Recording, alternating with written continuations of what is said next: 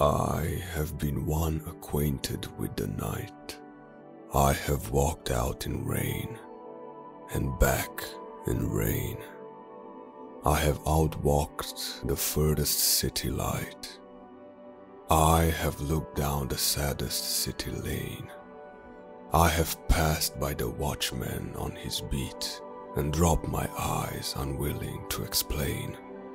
I have stood still and stooped the sound of feet, when far away an interrupted cry came over houses from another street, but not to call me back or say goodbye, and further still at an unearthly height, one luminary clock against the sky proclaimed the time was neither wrong nor right.